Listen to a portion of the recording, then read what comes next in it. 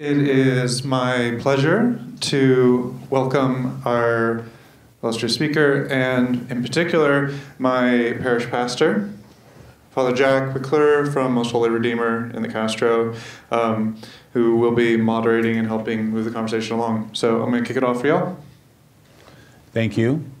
Thank you, everybody, for being here. Thank you, Matthew, for coming and joining us. We're looking forward to hearing your perspectives and how you came to them, and sharing with the group gathered here today ways that we all can think with you and how our thinking might need to change as well, or we be invited to. So as a Roman Catholic priest, I'm excited to listen to how you present, because it's an important topic in my church right now. And my understanding is key, so I join with this group here and looking forward to your comments. So thank you for being here. Welcome. Well, thank you so much. Tell us about you a little bit so that we will know how you came to the positions that you're holding, and enlighten us. All right. Well, first I want to say thank you to Raymond for inviting me, and the whole LGBT Pride Week team for coordinating. Really appreciate that. It is wonderful to be here.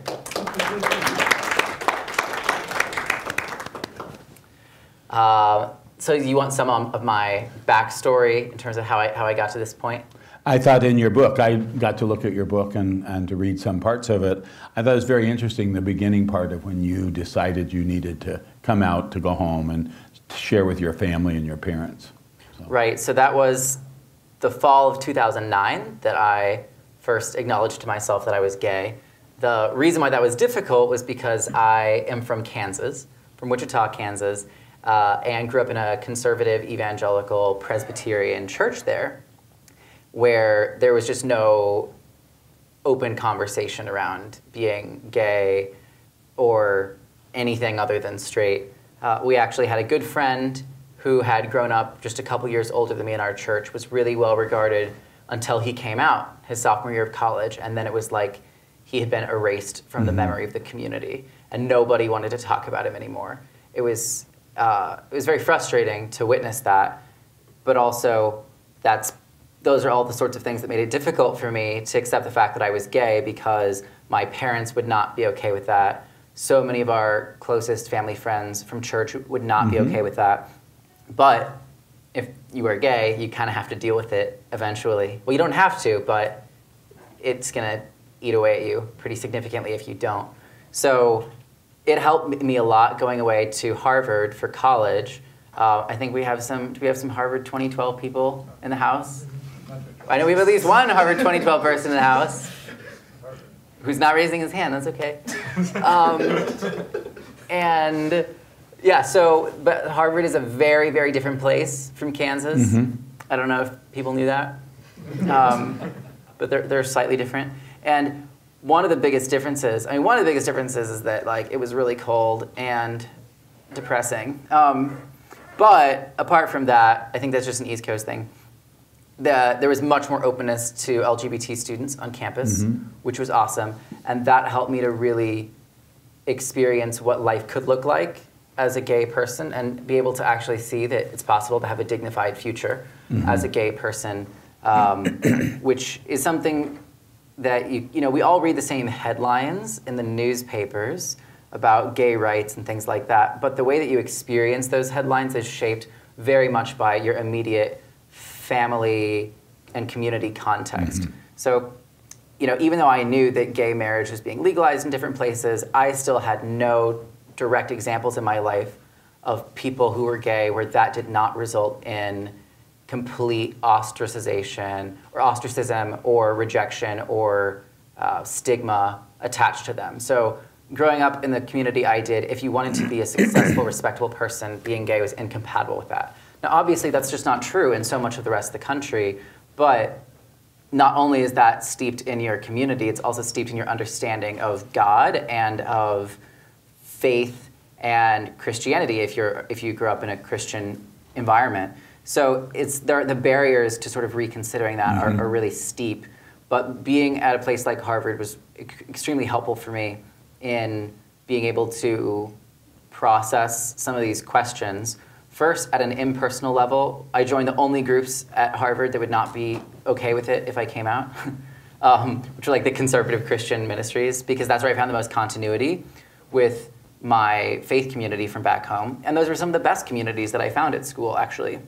And so the first year that I was at school, I really started asking a lot more questions, like to other people in the group about, I'm not really sure I agree with what this group is saying and what the church I grew up in is saying about gay marriage. And so we had some informal gatherings about it. I read some, we had some discussions, helped me to really change my mind on the issue. At that point, it wasn't a total 180. I already felt very strongly like there was like I couldn't accept what I had been raised with for just basic Christian principles of justice and all of those things. But I still didn't know how to articulate that from the Bible-based standpoint that I grew up with. And so being able to learn a little bit more about that helped me to decide that I was convinced that LGBT issues were justice issues, and that there was something I wanted to advocate for. And it was only after that point that then I could ask myself whether or not I was gay, which I wasn't very thrilled about, even though I didn't think there was anything wrong with being gay anymore, just because I didn't want to deal with the potential loss of so many relationships. So I ended up taking a semester off school, going home, coming out to my parents, and then just working through the conversation around the Bible and same-sex relationships with them. They were not thrilled that I was gay, and they were also totally shocked. Like, that just wasn't within very few of my friends were all that shocked, but it wasn't within their sort of the realm of possibility for them, because they figured if you raise your child well, then they're not going to be gay, which we know is not how it works. Right. But that's how a lot of Christian parents sort of approach it or avoid thinking about it. But they ended up changing their minds. And for my dad in particular, studying the Bible and same-sex relationships was pivotal for him changing his mind. And so I liked how you did that in the book. Along that line, what let you then move from, I think I gathered that his probing and his looking at the scriptures with you, see, that's a tradition that your particular faith community would have, not always the tradition that some here are a part of. So biblically based, then you went in to strive and to delve more deeply. How did you move from that place with your father and you, coming to that understanding? What let you get underneath the things that have let you come to the conclusions that I think you state very interestingly in your book? How did you get there? Well, so it's a couple things. One, growing up in a Protestant evangelical home, sola scriptura is kind of the mantra, right? And say what that means. That only Scripture alone, right. Is how we learn about God and how we discern what is true. In the sense that specifically as in opposition to the Catholic Church, right. And the idea that you figure out what's true about Scripture through the magisterium, what's true about God through the magisterium. Instead, no, just going back to the principles of the Reformation, we're going to figure it out on our own. Now, obviously, that spawned several tens of thousands of denominations, but it also and relative to that, that's important to us here is from a Roman Catholic or some of your more ritualistic celebrations of church would see the sacrament as the in combination with the magisterium is the way we would say that. And the Protestant tradition would say in Scripture alone, sola scriptus, as you called it, right. in Scripture alone. And so actually, it seems to me that we're kind of moving toward a better understanding on the Roman Catholic side of Scripture, because we had not studied it as people, as the people of God. Our priests had and theologians. But you got into some of that study, which I think has become very, very important to you, to understand that which is underneath some of the scriptural texts. Is that? Yes, and I was saying part of the reason why that study is possible to be more effective within my context is because, theoretically at least, with Protestants, all you have to do is convince someone of a different interpretation of the text. Exactly. And that is all, in theory, that is required in order to change beliefs and then change doctrines. Now, obviously, there are natural institutional hurdles as well, but they're not formal institutional hurdles that are anywhere like what you have in the Catholic Church. So what I ended up doing was finding every resource that I could get my hands on about the Bible and homosexuality. And there were two main types of resources that I found. One were very academic texts that often had a lot of wonderful research in them, but were just quite inaccessible for somebody who, for your average person at church, you might want to ask to reconsider. who has a job and 4 kids, you can't say, go read this 500-page tome that is in 6 languages, and then can you let me know what you think about it? That's just not, that's not sufficient.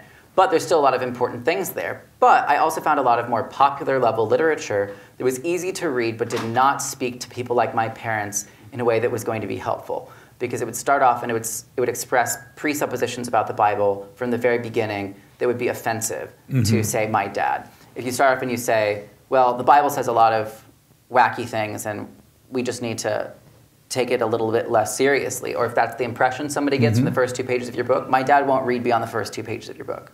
Because the way that this debate has been cast for a lot of conservative Christians, and part of the reason why LGBT issues remain so fraught in a lot of the country, especially Middle America and the South, is because many Christians have come to believe that if they change what they think about same-sex relationships, they're actually going to be required to change the entire infrastructure for their faith.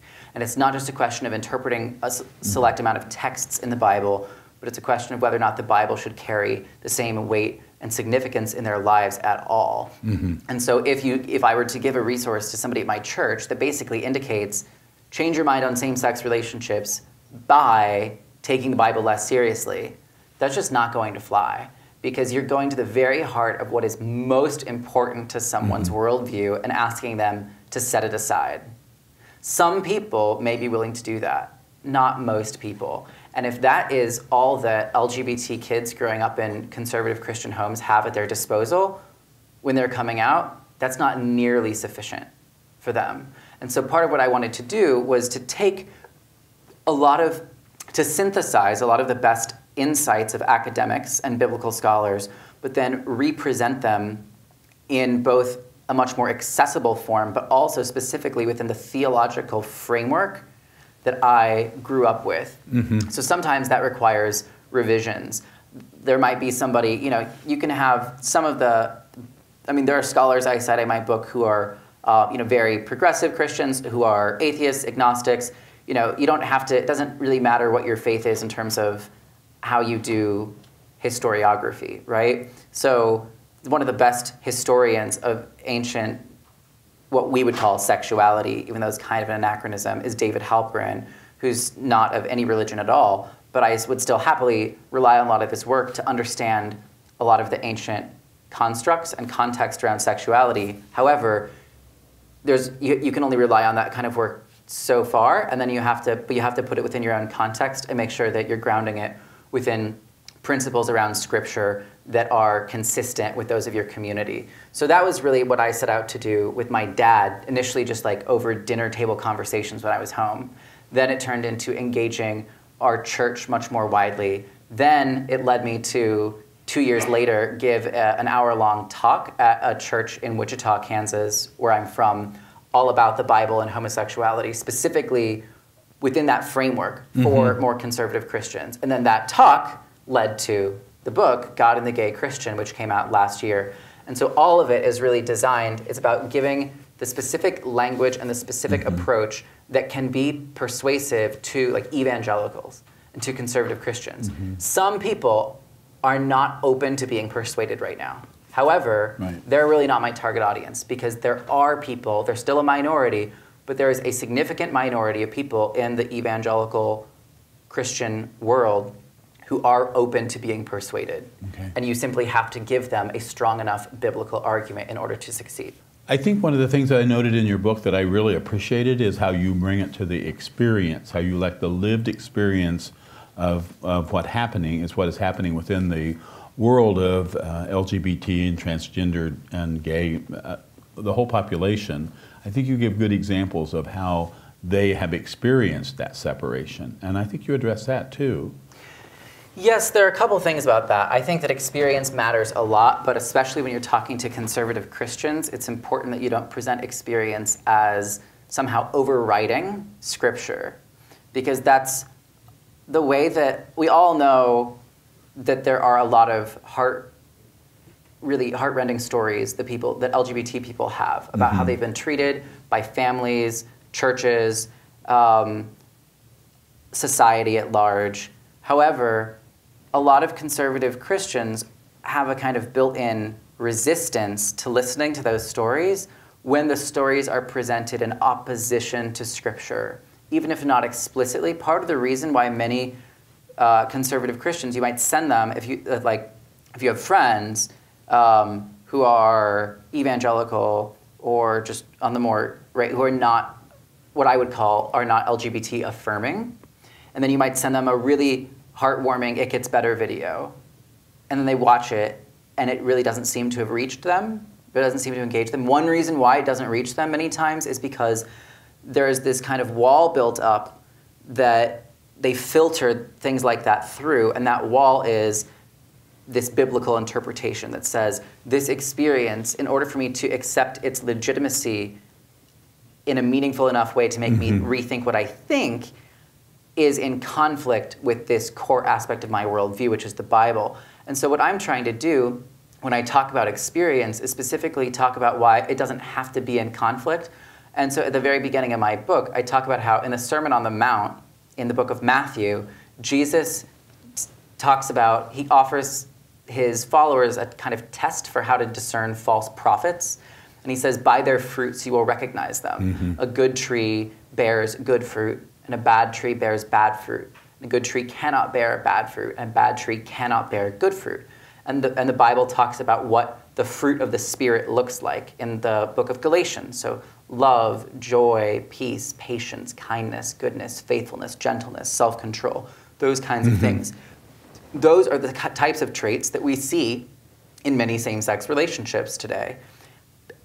Conversely, when LGBT people are rejected by their churches, by their families, that doesn't lead to the fruit of the Spirit, as the Bible describes it. It leads to profound devastation, isolation, harm, pain, suffering. And so that kind of, a better way I've found to approach the experience argument is to put it within the context of Jesus' own teachings. And say, according to Jesus' own teachings, if we're seeing bad fruit, then that's coming from a bad tree. And so if the teaching that all same-sex relationships are sin is producing bad fruit, the teaching itself may be a bad tree. And so that doesn't mean that alone solves the issue, but it helps to open the door for people to maybe be more willing to reconsider, but then you still have to convince them of the main of how to read the main biblical texts that refer to same-sex relations. And That's helpful. And isn't that what your father showed you in his experience?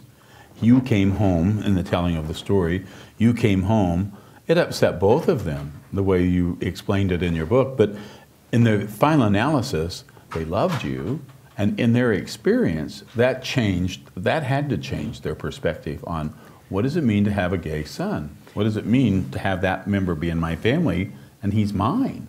Right. Well, they didn't have any perspective on having a gay son before, because that wasn't within what they thought was possible. But for my dad, I would say that me coming out to him changed his heart, but his mind did not change until we did an in-depth study of Scripture. And he would not have been open to that investigation without that experience.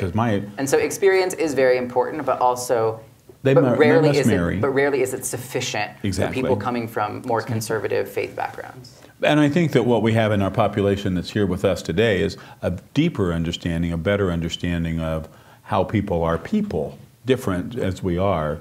Variance is a more, we talked at lunch, people from all over. Well, when you start bringing different perspectives and views, changes the experience. And as you have friends who are gay, and as you have family members that are gay and lesbian, and all of that, I think then you would take a different approach. Your research is really timely in terms of the conversation that's happening, because you went under it from not just an academic point of view, but it seems to me that you tried also to look at the culture behind it, and in addition to just the literal academic part, which the culture is extremely important. Would you share a little bit about how that formed your thinking? Well, and this may not be the exact question that you're asking, so tell me if I'm going off track here, but part of the cultural analysis for me is about how to take a message and really put it into action. So how do you actually get into, if it is possible, and I do think it is possible. So for my dad, right, it's kind of like what I was seeking to fashion was like almost a key to unlock the door to like changing his mind. And relationships are a critical piece of that, but the scriptural argument is equally critical. And so it's like the book is the scriptural argument. But then the question is, from a cultural standpoint, even once you have that, there's still the question of how do you actually put that into practice to affect widespread change. And so that's really what I'm seeking to do through the nonprofit organization that I run. And the name of it is? It's called the Reformation Project, and I started it a couple years ago. We run conferences around the country for Christians, what we call LGBT affirming Christians in non-affirming contexts, and specifically designed to give them the Bible-based tools that they need to empower them to become vocal advocates for the LGBT community in their churches. So we just did a big conference in Atlanta a week and a half ago. We had several hundred people come from mostly across the South. And the goal through these conferences is about training and equipping. So because there are what I call silent sympathizers in churches of almost all kinds, no matter how conservative, a minority of people who feel a sense of conflict about their church's posture. But the main reason why they don't give voice to their sense of internal conflict is because they don't know how to talk about the Bible and same-sex relationships in a way that will even potentially be persuasive to other people in their church. And so what we work to do is to identify those silent sympathizers and then to equip them, to give them the messages that they need. And it doesn't make it easy. It doesn't make them, that does not produce success with everyone. It probably only produces success with a minority of people, but really that's all you need. Because in a church like the one that I grew up in of 2,000 people, not a single person before I came out had been willing to say publicly that they did not believe that same-sex relationships were sinful. And once I came out, we found out that some of our friends privately did not believe that same-sex relationships were wrong. But they would not give voice to that publicly because the pressure not to do so was so great, and they didn't know how to really speak to people's core concerns about that. So that's really our goal then through the Reformation Project. It seems like it's an opportunity then for people to give voice to their own thoughts and their own experiences. So that's a very important part of the unloosing understanding, I think, of other or of difference. You know, I think we're seeing that in religions, certainly from a Roman Catholic point of view. I am very interested in how we're going to interface with our Protestant brothers and sisters to finally become unified. The research that you did, and the part that I found so interesting and intriguing with what you were looking at, is you not only looked at the culture of that time, now you're trying to bring it to the culture of this time. I thought that was significant. You gave an example of how some things have been forbidden in Old Testament and they're not in our understanding today. Would that help any clarity, bring clarity, do you think, to the people about how texts can be used? I think it's important for them to understand that from you. Okay, yeah, so part of the cultural argument that I make in terms of interpreting texts, specifically ancient texts, requires a broader understanding of ancient concepts and constructions of what we call sexuality. Or any kind of given communication. For instance, and this will be really strange, but today it's hard for us not to imagine people being able to read and write and having access to pencil and paper. With the computerization that we have, it's almost instant. But when we look back, we realize just how much they relied on auditory and listening and telling stories, and how those stories then became part of Scripture, and what caused that. I thought that the way you presented your information about that was very telling, because it opened up that something that was extremely important to be taboo with them at that time was hygiene related perhaps, or related to other things, and we don't see it that way today. We see difference, we see a different understanding. You presented those kind of understandings for me when you not reinterpreted, but what's the language that you use? You the text. Well, I mean, I certainly am arguing for a reinterpretation, but I wouldn't place that agency primarily on me, because part of my goal with the book was not actually to be making any original arguments, as odd as that may sound, because what I'm trying to do is to synthesize and to popularize the best of the arguments and insights that have been pioneered, debated, vetted, and refined by people with far greater expertise in a lot of particular fields than I could possibly have. You looked very widely, though. very widely. Yes. And so that's why my goal is I didn't want to, if I was going to be making an argument that actually hadn't been made and challenged and then supported again and further refined, I didn't want to make that argument because that argument would be likely to fall apart. So I try, with all the arguments that I make and all the historical analyses, interpretations, like I don't want any of them to be original to me. So in that sense, like I am arguing for a reinterpretation, but I'm also wanting to point people toward the scholars and the writers and the theologians who I think have maybe done the best work on this particular nook, right, and this particular cranny, like all these particular aspects, and then bring them all together into a more cohesive whole. Was it evident to you somewhere along the line of your research and your reading and looking and talking with your dad and looking forward, did it become evident to you sometime that you said, aha, this is different than what I had thought? How did that come to you? I would be very interested in if you could pinpoint it. It might be hard. I mean, no, there are a couple of things and a couple specific texts that I'm happy to go into. And then if anybody has questions, we'd be happy to take them at that point. So think about it if you have any. Yeah. So one text is this famous text from the Old Testament about the destruction of Sodom and Gomorrah, which is no longer really at the forefront of the conversation anymore, but it's remarkable how many Christians still associate Sodom and Gomorrah with gayness. So when I asked my dad in high school why we were against gay rights, because I knew that we were, but I just wasn't really sure why, he just sat me down, opened his Bible to Genesis chapter 19, and read to me this story where God sends two angels in the form of men into the city of Sodom. The men of Sodom attempt or threaten to rape the angels, and God then destroys the city with fire and brimstone. And so because these men were threatening to rape at least what appeared to be other men, my dad said, well, these men wanted to have sex with men. God destroyed them for it. That's why we're against gay rights. That does not make my dad sound like a very sophisticated person. But in fact, he really is. He just wasn't on this topic because he didn't know any openly gay people. He had never been forced to think very deeply about it. But when I came out to him, that was the first text that he went back to, and he sort of said, I may not know as much as I thought I knew about this subject, because this text now, looking at it in the light of a broader understanding of gay people, that is so different from the type of relationship that you, Matthew, want, right? Like we're talking about a threatened gang rape. And for anybody who knows any gay people, these distinctions are incredibly obvious. But if you don't know any gay people and you just know, well, I know homosexuality is a sin, I know that's because of stuff in the Bible, I know that people bring up this text, so there must be a connection, then you go into the text searching for the connection, and even though it's quite tenuous, you don't worry about it too much because that's just the way it's supposed to be. So for my dad, recognizing that that text was about a very different thing, and then also, and as I go into much more depth in the book, about the history of interpretation of the Sodom story, however the first really 2,000 years of that story's existence, of course it dates back probably to about 1400 BC, at least in the oral tradition, it was not understood by the Israelites and the ancient Jews to be about same-sex anything.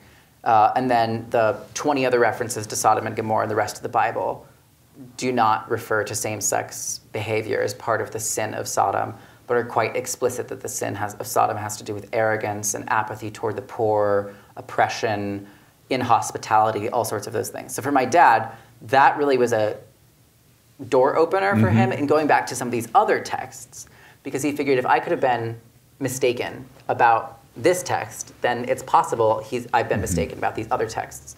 And there's another really important text in the New Testament by the Apostle Paul in Romans chapter 1, where Paul describes and condemns lustful same-sex behavior. He talks about how, without going into all the detail, he talks about how women exchanged natural for unnatural relations, and men abandoned natural relations with women, became inflamed with lust one for another, and committed indecent acts with other men. And I remember just sitting down for a lot of evangelicals, that text is perhaps the most important one in terms of what would be a stumbling block for them for reconsidering. And I remember telling my dad, I was like, Dad, like just over our dinner table one night, like these people are consumed with their lusts. It specifically is talking about people who are just like lust-filled. And I was just like, that is not like my goal or my vision for my future, right? Like I want to have a relationship that's like the relationship you have with mom. That's a stable, long-term relationship that's the basis of a home and a family. Not just like and I was just like, to me, like these are really different issues. And that text, I mean, is a very complicated text. So there's a lot more that could be said about it. But for my dad, just recognizing that distinction, you're right. Like he was saying, this is explicitly talking about people who are consumed with lustfulness. And he just never really considered that it's possible that there are same-sex relationships that don't fit into that paradigm. I know that can sound very ignorant. I mean, in a sense, because it is ignorant of just, but it's not necessarily hateful. Like a lot of people assume that Christians who are against same-sex marriage must be like terribly bigoted, hateful people. And you can always find some examples of truly hateful people. But in the main, that's not true. It's like my dad never had any malice toward anyone. It doesn't mean that he was right. It doesn't mean that his position was accurate or helpful. It's inaccurate and does harm to people. But if you start with a posture of like anger toward the harm that people's beliefs do, then you put them on the defensive because then they typically feel like their character is being maligned. And so I find it much more helpful to start with a posture of relationship, of like genuine affection or respect for the person, especially if you know them, and respect for their heart and their motives, but then within that context, really earnestly asking them to look more critically at the consequences of their beliefs. And say, even though I know you're not coming from a place of wanting to do harm, like these beliefs, like they still have this harmful impact on my life, and so would you be willing to look at this a bit more closely with me? I found that to be vastly more effective than an approach that just sort of assumes that everybody who's against gay marriage is hateful. It's much more effective not to try to ascribe a single motive to a very wide group of people, but instead to meet people on their own terms in the context of relationship and community, and then focus on the impact rather than the intention. Okay. So that's sort of a... Thanks. Questions? Yes. I was kind of interested to see what your experiences in your discussions with other people, those that you say that have the Bible in high regard, and in terms of like the discussions that you've led with them to kind of see things in a different light. Because from my experience, talking about with these like so-called Bible thumpers, quote unquote,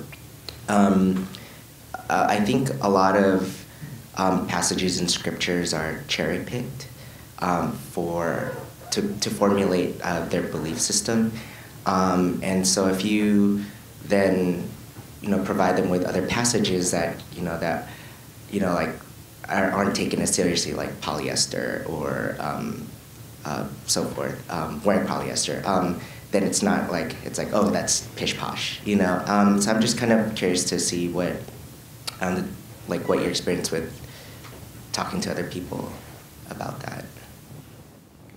So I think part of my experience, part of what's helped me is I feel like I have a pretty strong understanding of why those Christians who disagree with me believe what they believe.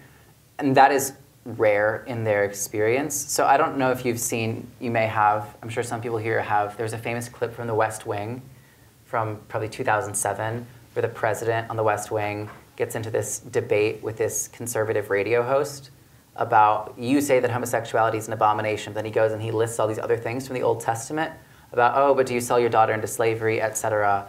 And there's like a mic drop at the end, not literally, but, and that clip has had millions of views, and a lot of people just assume, oh, like such hypocrisy for Christians to wear polyester but to be against same-sex relationships. But that's really like not the heart of the theological issue for most Christians. So it is true that like the book of Leviticus prohibits male same-sex sex, but of course also prohibits a ton of other things that Christians don't follow anymore. But that's not really hypocrisy, because Christians who are being more informed about it are not going to ground their opposition to same-sex relationships primarily in Leviticus or in the Old Testament, because the New Testament talks extensively about how Jesus fulfilled the Old Testament law. And Jesus says not one jot or tittle will fall away from the law, but the way that the New Testament authors interpret that is in the context of the Old Testament law no longer having force, no longer applying to God's people under the new covenant in the same way that it did to the ancient Israelites. So most Christians who are being more thoughtful about it would ground their opposition to same-sex relationships in New Testament texts that are part of the new covenant, or in sort of like a broader, what they see as a broader narrative arc within Scripture, from like the Genesis creation texts, then through to how the New Testament, they believe, interprets or uses those texts. So in that sense, yeah, part of what I'm trying to do is to persuade conservative Christians to rethink their interpretation. Another part of what I'm trying to do is to persuade more progressive Christians to make better arguments when they're in conversations with conservative Christians. And so I don't think if your argument to somebody is, why are you against gay marriage when you're not against polyester? Like, I've seen that argument persuade people about like 0% of the time, because it doesn't demonstrate an awareness of why they actually believe what they believe, right? So you're kind of just like working around the edges. What's much more interesting, though, is that same principle. It's not to say that there is no inconsistency in how things are being applied, but you have to be really careful how you approach that. So, well, much more interesting text than the polyester texts or than any of the prohibitions in Leviticus is from 1 Corinthians chapter 11, verses 14 and 15, where it specifically says, "Do you not know that nature itself teaches that for a man to have long hair is a disgrace to him, but for a woman to have long hair is to her glory?" The reason why this is so fascinating is because the text of Romans 1, which is the longest New Testament text, or longest biblical text referring to same-sex behavior, uses two of the very same Greek words for nature and for disgrace. That's phusis and atomia. And in Romans 1, a lot of conservative Christians want to say that those words about what goes against nature refer to what they call the creational order, or something that was established at the very beginning in Genesis 1 and 2, and therefore something that is normative for Christians today. But ask them how they interpret 1 Corinthians 11. And most Christians today will tell you that they think nature in that text refers to social custom or convention, and that what makes it disgraceful has to do with what the given cultural norms of the day are. And I happen to agree with them in 1 Corinthians 11. The term nature has a really wide range of potential uses in ancient Greek and in a lot of contemporaneous texts, extra-biblical texts, and within the biblical canon itself. What that means, though, is if they're willing to read those very same terms in the New Testament in a way that is culturally conditioned and confined, then that's a much better text to use for saying, well, why don't you read Romans 1 in the same way? Because it's actually operating within the world that they're operating within. So it's much better to make sure you know what they believe their strongest arguments to be, or their most important texts to be going into it, and then focus on texts and arguments that are relevant to those things.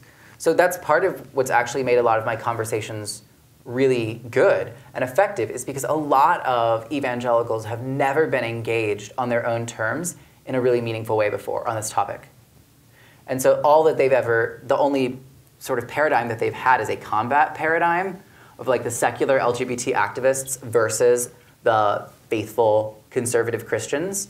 And so it's very easy then for them to just sort of stay entrenched in their belief system and say, look, our whole belief system is under attack by people who think that the whole idea of God and religion is stupid. But, and so that way it's much more of we're keeping our community, we're keeping our identity and our values intact and preserved. But the conversation shifts radically when you actually have a member of the community who shares all of those core beliefs, who cares about the community, who has relationships with people in the community, who's simply asking people to reconsider their interpretation of a select amount of texts, not to reconsider the importance of the Bible, the importance of God, or their faith. Like, that's just a very different conversation. And if you actually have the privilege, as I've had, of being able to take the time to really do your homework before you go into those conversations, like a lot of people it's unprecedented for a lot of people. And not for the majority, at least not initially, but for a minority, those types of arguments can change their minds. And all you need is a minority, especially within the evangelical world. Like, what does that word mean, right? It's about like spreading the good news. So evangelicals love to let people know what they believe. And so if you can change what they believe about a topic, it's awesome, because then they're going to let like 1,000 people know about their new belief about it. So that's part of the, it's not easy, it's not fast, but it's definitely possible and worthwhile. Great question. Thanks. I really appreciate what you're trying to do in engaging conservative evangelicals, and it's really encouraging to hear a lesson or a more than theologically superficial look at Leviticus. And that's really great. In terms of furthering that dialogue, James White has offered to debate with you several times. I was curious what the reasons are that hasn't happened. Yeah, so when I posted my initial talk 3 years ago, there was a Southern Baptist minister in Phoenix who recorded a 4-hour podcast rebuttal to my talk. And, well, so here's what I would say. When I'm thinking about Christians who disagree with me on this topic, they lie along a spectrum. Or rather, Christians who don't vocally agree with me on this topic. They lie along a spectrum. You have a minority of people who are silent sympathizers, who may not fully agree with me, who may not, but those are the people who really, if you reach them with these arguments, it's like you've liberated them, and they finally like feel free to express their beliefs, and they can become really passionate advocates. Then there are a lot of people in the middle, I'd say the majority of people in the middle, who passively hold negative beliefs, what I would call non-affirming beliefs about same-sex relationships, and who truly believe those things but don't think about it a ton, would never write a letter to the editor about it, would never call up a radio show about it. That's where my dad was. Then you have a substantial minority of people who I would say are deeply entrenched and passionate about their opposition. And those people tend to be the most established people in any given church community, especially the more conservative churches. They tend to make institutional change very difficult because they will threaten to pull their financial giving from a church if it shifts at all on the topic. And so what I'm trying to do, and they also give the impression to a lot of people that everyone in the community not only shares their belief, but also shares that passion with which they hold their belief, because no one else is actually saying anything. So they kind of have the megaphone. When I'm engaging people on this topic, I am most interested in engaging the people who are the silent sympathizers and the people in the middle. Because most people who are in that place of entrenched, passionate opposition cannot be reached right now. I try never to write people off entirely, but I do postpone people. And I will postpone engagement with some people because the way that they think and talk about these topics is so unhelpful and so devoid of any kind of relational care or understanding that it's not really worth my energy. So James White in his talk, I mean, he compared being gay to wanting to have sex with dogs and things that are so absurd and so offensive. And he was so passionate about it and saw no reason, talked about comparisons to pedophilia and said that only, 1% of gay people actually want monogamy. I don't know where he got that statistic. And there, I mean, it was a highly vitriolic 4 hours. And honestly, that's not worth my time. Because there are so many people who are worth my time and who are thoughtful and kind. And there are some people who are truly vitriolic and who are not kind, are not compassionate. And I am not, my time is worth so much more than, wasting it, going down into a gutter with people who want to compare me to, people who want to have sex with dogs. So that's the reason why I haven't engaged James White, because he's not worth engaging. But there are many people who are worth engaging. So Tim Keller is a pastor from New York, pretty well-known pastor, evangelical pastor, who I've learned a lot from. I think he's a great writer and preacher. He just reviewed my book a couple weeks ago. And I didn't really, it was a negative review, which wasn't surprising because I know what he thinks about this topic. But I really appreciated that he did, because that he reviewed my book with a tone of civility. He didn't say horrendous things about gay people. And he was focusing on my actual arguments, and in a way that was a lot more level-headed. So that allowed me, I wrote a response to it about things that I agreed with and a lot of things I didn't agree with and thought that he actually misrepresented in my book.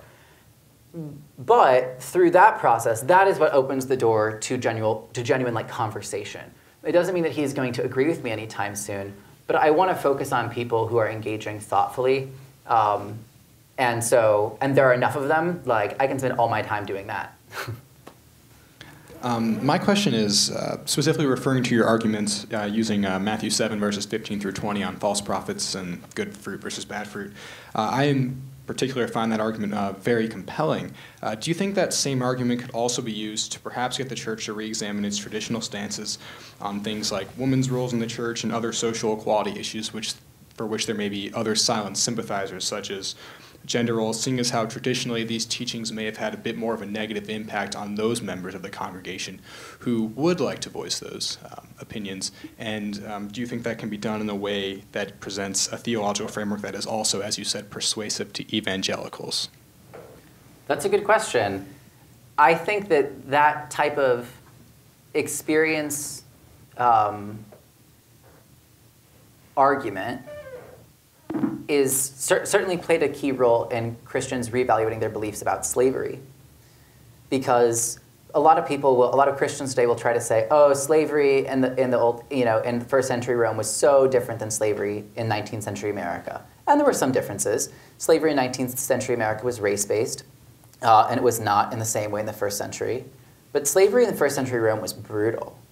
I mean, this was not like a benign form of actually voluntary servitude for 7 years and then you get to go on and live your life. That's not what it was, and there's ample historical evidence showing how horrific slavery in the biblical era actually was. So while there are some differences, they're not really, they don't really get to the core of what we find abhorrent about slavery today.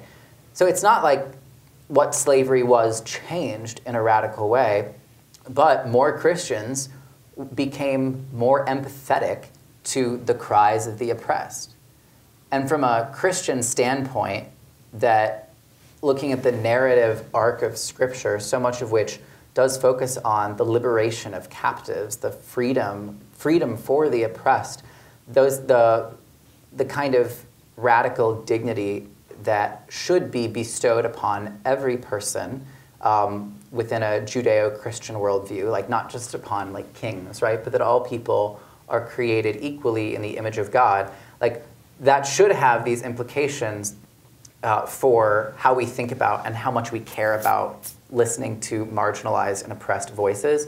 Unfortunately, that's not often been reflected in the history of the church, but when the abolitionist movement began to gain traction in the church, especially in the 19th century, that type of experience, people pleading for other people to simply look others in the eyes and really consider their struggles, was a big part of that. In terms of women's roles, but at the same time, it's never a sufficient part of it. Like, I think that there should always, I kind of am torn, because on the one hand, I think that there should generally be a bias in favor of tradition, in the sense that from a Christian standpoint, even though we know that the tradition got a number of important things wrong, slavery, heliocentrism, the subjugation of women, anti-Semitism, the vast majority of things that Christians recite like every Sunday in the creeds, like those are all part of the Christian tradition. Like the core things that we believe about Christian orthodoxy, about the Trinity, about God, about Jesus, about the Holy Spirit, these are all traditional beliefs. And the idea of, if you always have a bias against tradition, it's exhausting at one level to be constantly like throwing up in the air all these things, but also there can be a presumptuousness to it, there can be an arrogance to it, not always, but there can be, to just assuming that there is not great wisdom in not just a generation before you, but in generation after generation after generation, and all of the wisdom that can be accumulated through that. However, at the same time, I also feel like there should be a bias in favor of the oppressed. And those two things do clash, right? Because a bias in favor of tradition that has no qualifications is also a bias in favor of, well, straight, cisgender, landowning, white men, right? Like, and so how do you make that balance? Like, there can be a tendency then, looking at like so much of the harm and oppression that's caused then, to just swing against tradition entirely. And while I'm sympathetic to why people do that, I think that can lead to, well, another set of problems. Yeah, it just leads to an entirely different set of issues that I'm not really sure are the key to liberation for oppressed peoples. So it's kind of like holding those things in tension. So I would say, like, I think the experience paradigm matters a lot, but because I think that tradition matters a lot, because I think that Scripture has to be, because I think that the authority of Scripture matters a lot, you kind of have to hold those things in tension. So like with something like women's roles, you can definitely make the case from experience. I mean, this is what we see in the book of Acts, where they say, look, like, we know that you don't think Gentiles can be part of God's people, but we see the fruit. We see them. We see the fruit of the Spirit, right? And we see that they have the Spirit at work in them. Therefore, they can be part of the Christian community. So that was a pretty experience-based argument. And so people, certainly, you can make that type of argument about saying, look, we see women who are serving in leadership positions. We see all these gifts that they are offering to the church. We see their ministries being blessed or something. At the same time, you want to buttress that. You want to supplement that with making a scriptural case as well for, here is where we see, kind of movement in Scripture toward women occupying more leadership positions or toward greater equality in roles for men and women, those sorts of things. So I think it's like a both and. This is a little bit more of sort of a personal question, so you can decide how personal you want to be. But for me, one of the challenges of being gay and Christian, like I spent a lot of time kind of reconciling how I could be both, and I wish I'd had your book 10 years ago. But now one of the things that I actually shared with my pastor a few weeks ago is struggling with how to be gay and Christian in 2015 in San Francisco. And so there's so many kind of cultural norms around sexuality, for example, and it's like sort of a gay stereotype, but you have sex and then you go on the first date. And so it's how do you think about kind of other teachings around sexuality, around how we express that, and how do you kind of live a godly Christian life in the context of a culture that is highly sexualized? Yeah, that's a really good question. I would say my first answer to it is, the way that I approach that is that it's really sensitive. And so I am always, especially issues around sex and sexual ethics, when you are talking about a community of people that has been rejected by the church, there's just has to be so much sensitivity around that, and a lot of grace around that. I think that really conservative Christians in particular, if they want to say all same-sex relationships are wrong, and they want to offer no support for LGBT people living out hope for their relational future or romantic future or family, then what place do they really have to criticize people who they think aren't living in a sufficiently chaste way or something? Because it's like, look, like, you're offering people nothing and then just going to condemn them when they're just trying to find their own way in the world. So I'm very sympathetic to that. At the same time, I think that that's a totally non-ideal situation, right? Like, ideally, you shouldn't have millions of gay kids being rejected by their Christian families all over the world in the name of Jesus, and then made to loathe themselves and loathe their sexuality, and then seek to swing the pendulum in the other direction by like totally embracing every potential aspect of your sexuality you could conceive of for like 5 years, then getting tired of it, and then like swinging back to the middle, right? Like, that's not really ideal. So what I'm trying to do is twofold. One is the pastoral lens, which is about how much grace and sensitivity you have to have in, you just can't like preach at people. You have to listen, you have to build relationship, you have to be willing to like learn and grow from people. But that's the pastoral lens. But then there's also this kind of theological or doctrinal lens, which is the question of, ideally, what should the church be teaching? And even though there has to be a whole lot of space and grace in the midst of like recovering from really the church's sins against the LGBT community, what would be the theological ideal? And so the ideal that I present, I mean, so basically, I grew up being taught that sex is for marriage, and I never really had an issue with that. And I so like from when I when I learned about sex, however old I was, I don't even remember. I was just like, all right, like that's something I'll do when I get married. It's gonna be great, you know, and never really thought about it. And so then, I mean, not that I didn't think about it. I never thought about like that was never like a source of stress for me or anything. Like that was something I wanted to do, and that was just a part of who I wanted to be and how I wanted to live. And so when I realized that I was gay, I was just like, well, I don't want to radically change who I am. Like, I don't think being gay should require you to overturn like value systems that are important to you. And so I was like, well, honestly, like I just want to live in the same way that I would if I hadn't been gay. Is there the same support for it? Not really. So, but that's why I'm almost seeking to live into, oftentimes in Christian theology, there's this conversation around the already and the not yet, right? Around eschatology. And that's like the end times theology, but also just the question of we're living into this new creation that's been inaugurated by Jesus, that in which all things will be redeemed and all things will be made new, but we're not there yet. And so there's that tension. But I think we need some people who are seeking to live into the not yet, or seeking to sort of to bring more of the not yet into the already, in the sense of, if I want churches to be creating the support system for people like me to be able to pursue a relationship and a family in the same way that we thought we could back when we didn't realize we were gay, then we're going to need some people who are just like living living in the anticipation of that. And so that's why that is still how I want to live. And I think that there are good theological reasons for that being an ideal that I sort of discuss in the book. And I hope that and I know that there are a number of gay Christians who feel the same way, but there are plenty of people who don't feel the same way, and other gay Christians or maybe who did feel the same way, feel it's practically impossible or something.